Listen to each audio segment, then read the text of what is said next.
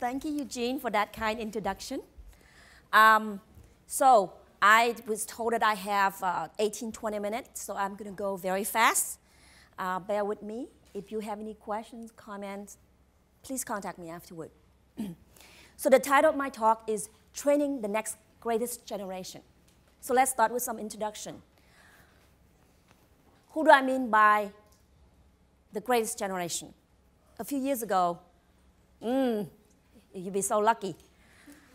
A few years ago, Tom Barker wrote a book in which he proposed that the greatest generation was the one that grew up during the Depression and then went on to fight in World War II and then came back after the war to build the huge economic engine that we know today.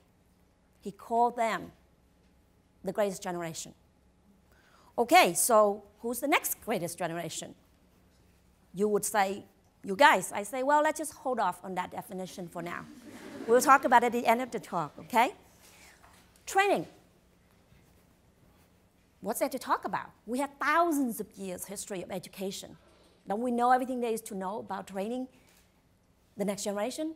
So why am I here? What can I possibly have to talk to you about? So yes, it's true. We've had classical education. You know, the kind that most of you are doing right now. Go to class, listen to the teacher, read a book, do homework, write paper, take tests. A lot of rinse and repeat, and repeat, and repeat, right? Actually, this classical education served me extremely well. I love it. I love the structure. I love to know that after I take algebra, I will take geometry, then trig, then pre-calculus, and then calculus. I love the predictability of going to class, reading books, taking tests. And most of all, I really, really, really love the idea that I know exactly how much I'm learning, right? I take a test, I get an A, I learned a lot. I got an F, not so much, okay? So that's all good. I just say that classical education served me very well, and it's done a really good job. So what's the problem? Here's the problem. The problem is with modern education, it's a really complex process. It's very broad. You have so many subjects you must learn. It is so deep. You have to learn so much in each subject, and it is crazy fast. You have to learn because ideas, things change, evolve constantly. So this is the era of the Higgs-boson miracle, of genetic marvels, of fantastic new material like graphene. So the 3 R's that we know is no longer enough. You know, I got to this point toward the end of my undergraduate career. And I went on a quest ever since then to come up with a new way to learn, a new way of looking at education. And I came up with something called pie learning. It's a new approach to higher education. Okay, so who is like pies? Who is like chocolate pies? Who wouldn't love chocolate pie? So let's start with the top. That is the creamy, fluffy cream. Those are the subjects that I choose to learn because I love those subjects. For me, they were Victorian literature, swimming, and languages, not necessarily in that order. So the middle part, the chocolate, the meaty part. So that was the part that I learned, that I needed to learn to become an engineer, a researcher, and a designer. So I take classes like stochastic processing, information theory, and I love those classes. And then finally, what's in bottom? The crust, the pie crust. Okay? I want, yes, a plate. No, I wasn't learning how to make a plate. Just the pie crust. And what I wanted to have is the opportunity to put everything that I learned into a context. And I got that with my PhD. And I loved it. Okay? It turned out that this is not a new idea. You guys already started doing this, right? What is this picture? science fair, right? Many of you participate in science fair already. So that's what we call project-based learning, and I call it learning by doing. Some people call it experiential learning, whatever you want to call it. And I think that science fair is a great introduction for you guys to this idea. But here's two problems with science fair. Number one is you do it once a year and that's it. You're done. And number two is whatever you might choose to do in the science fair does not correspond to what you learn in the classroom. Okay? So I wrote my PhD thesis, turned it in, got my PhD lollipop. And that was the end. I finally got to the end of my education process. I was graduating, I was going back to the real world. I'm not going to deal with any of this stuff again, so I got my freshly minted PhD and walked out the door and went to Silicon Valley. But of course, that's not the end. A few years later, I ended up teaching at Stanford. And I started teaching traditional classical classes, the kind of classes that I took as an undergraduate. And I loved it. It was great. And one day I went to a party at a friend of mine. Her name is Andrea Goldsmith, and she happens to be a professor in the electrical engineering department as well. And we started talking. And I said, you know, Stanford just started out this new freshman and sophomore seminar. It sounds really cool. You want to teach with me? And she said, sure, I always want to teach freshmen, and I've always wanted to teach with you. So together, we form a team, and we call our class EE15N Freshman Seminar, The Art and Science of Engineering Design. And that was 8 years ago. So this is the fourth time we taught the class. We finished this class just this past March. The premise of the class is quite simple. We take a bunch of freshmen who know nothing about engineering, nothing about design, and we say, good, come on in. Form teams, choose a project in any way that you can justify as an engineering project, and we will help you do the project. Okay? So that sounds really great. But at this point, you all should be start asking, well, what can they do? Give me an example. Here is what a freshman team can do. This project is called the Project Charge Cycle, and there are 4 fabulous young men in the team. And from left to right is Aaron, Jeff, Jamie, and Chuck. Okay, so they have 8 weeks from the time they figure out what they want to do. They have 8 weeks to do this. So let me describe to you what they did. First, they decided they want to somehow use the energy generated when you pedal a bicycle to charge batteries. Great, they came up with the idea. Then they went to visit the bike graveyard next to the Caltrain station down University Avenue.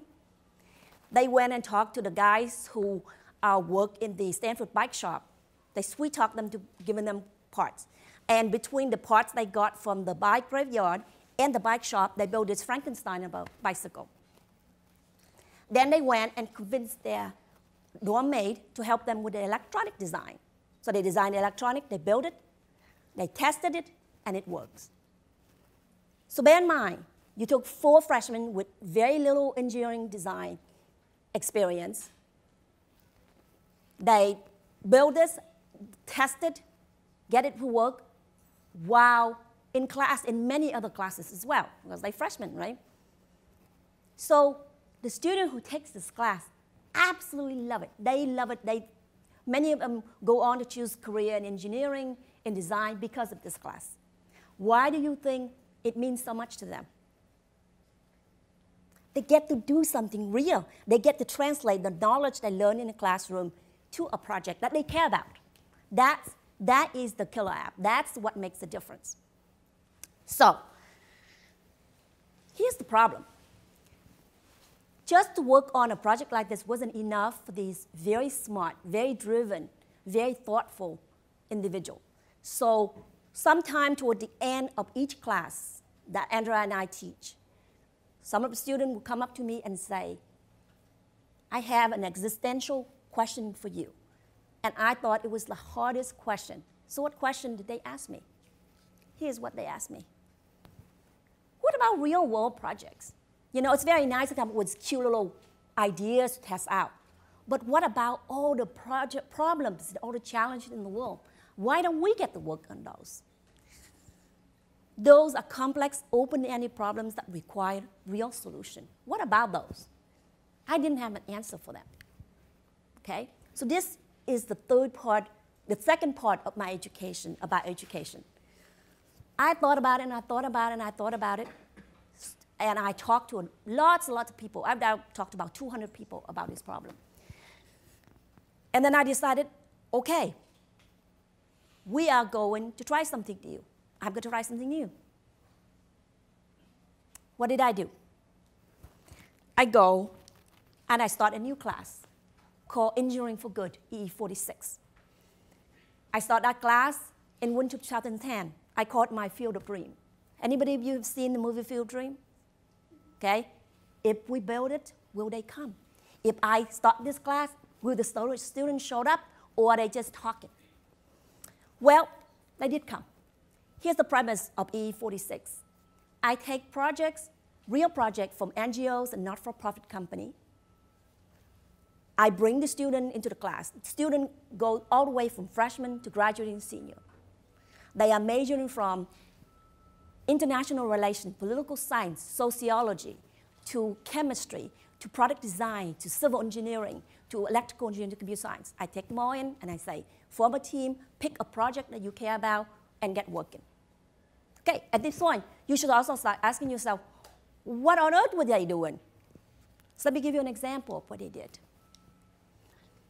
Project Data Go worked with a small NGO called Alterna Foundation. They work with people in remote villages in Guatemala. They build, with the communities, build up these tiny pico hydroelectric plants to generate enough electricity to satisfy their modest needs in this community. So, in 8 weeks, this is what they did.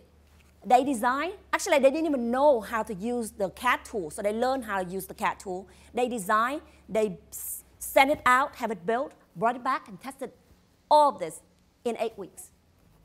Okay, cost me $750, that box. They did it all by themselves, 3 guys. The device has been installed on site by the NGO since April of 2012. So in 8 weeks, they did all this. That would normally take people 6 months, a year, with lots and lots more resources than they do.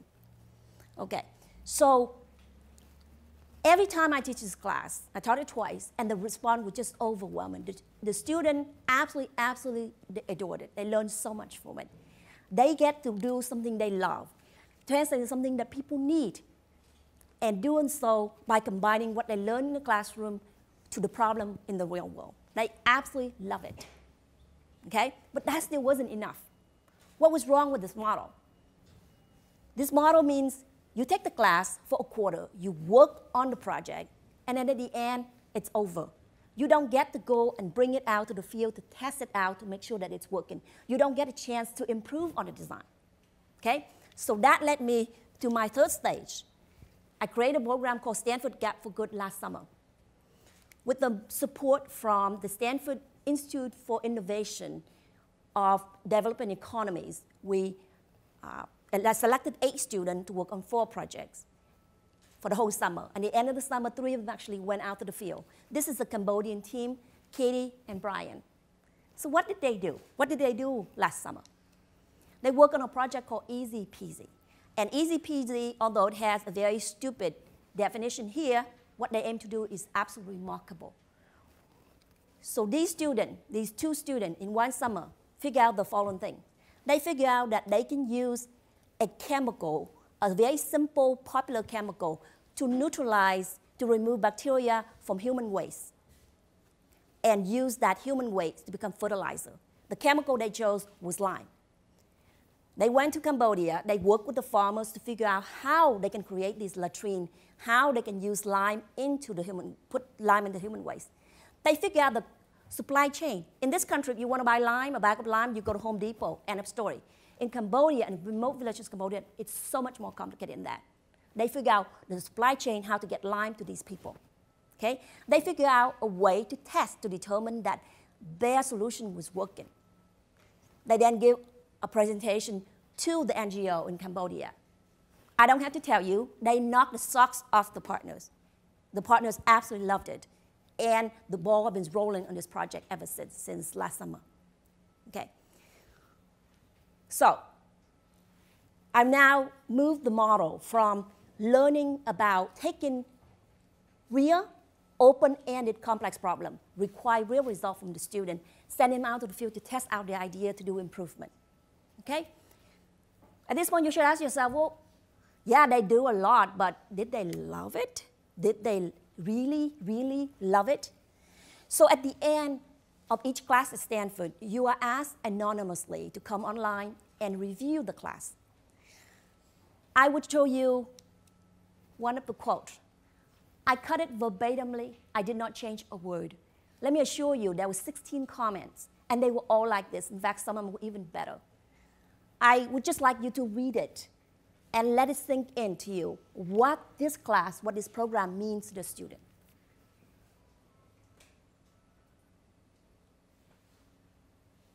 Okay? I cry every time I read these comments. I still do. It means a lot to me as an educator, as a teacher.